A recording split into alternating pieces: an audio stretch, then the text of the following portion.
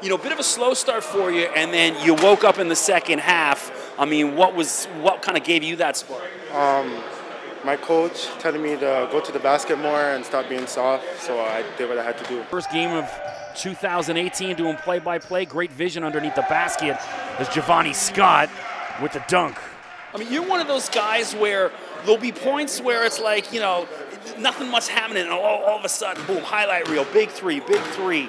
I mean, talk about, you know, your mental approach to the game where you're going through maybe a little bit of a drought or a rough part, and then all of a sudden, boom, you're the guy for just give the energy, show energy. When guys are down, show them to keep playing hard and, you know, do my thing. Short there, and nice follow from Hendricks. Couldn't get it to go. Would have been the highlight of the night. Jevonnie Scott resets. Jevonnie drives. Jevonnie Scott has his own highlight of the night. 73-64.